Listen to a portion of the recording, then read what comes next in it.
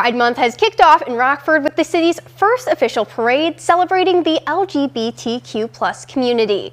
The parade featured local businesses, schools, churches, and politicians throughout downtown Rockford, wrapping up at Beatty Park. Blake Dietz has more.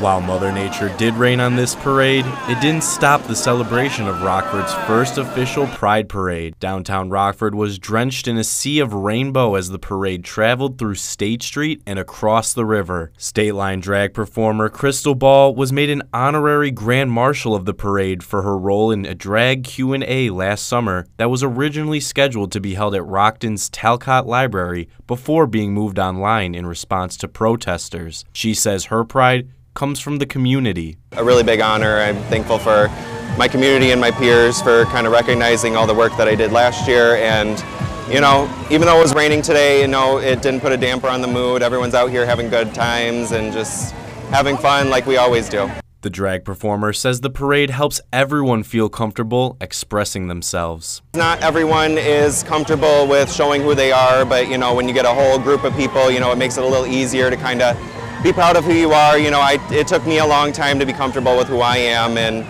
I'm glad to be at a place where I can kind of inspire other people to say, oh, I guess if you can do it, I can do it too. Spectator Lola braved the rain to celebrate. While she isn't a member of the LGBTQ+ community, she says everyone can be a source of acceptance. I feel like the best way to be an ally is just support and listen, It doesn't have to be something you believe in, but you can respect that other person's beliefs. It's important to show up and show out because it gives people confidence, it tells people it's okay, be who you are, and that's all we can do. Reporting in Rockford for your home team, I'm Blake Dietz.